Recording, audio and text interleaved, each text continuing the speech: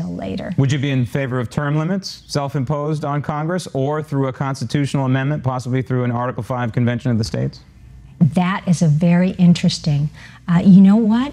I think that some people, the career politicians especially, they forget about why they're there. Okay. So if that's what we need to do, then that's what we need to do. But we also need to change some of the lobbyists and all the other people that are on the Hill as well. That's right. Well, if you have term limits, I think a lot of the lobbyists go away because they can't establish these cozy relationships. Well, we wish you good luck in your run. We like your ideas, and maybe we'll have you back a little bit later in the campaign. Let us know how it's shaping up, and thanks for being on the program. Well, thank you so much, Graham. And your viewers, when they like something that I say, please follow us.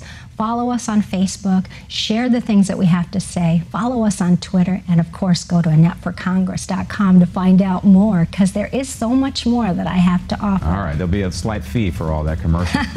Thank you. Coming up next, Stop the Tape, presidential promotion of voter